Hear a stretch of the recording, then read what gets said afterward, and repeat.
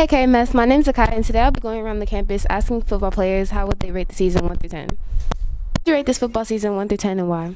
8 out of 10 because we only lost 2 games and that I think we're going to beat Jefferson Davis. Why? A 9. Why? Because people do the right thing on offense and defense.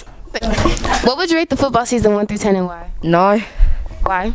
Because people do their job and do their thing on offense and defense, and that's it. 8. Why? Because we all had a good season, and Thank you. Would you rate the football season 1 through 10 and why?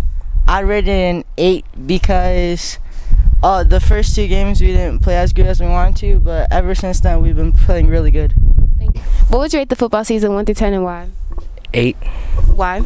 Because we all had a good season. We only lost 2 games. Thank you for watching KMS. See you next time.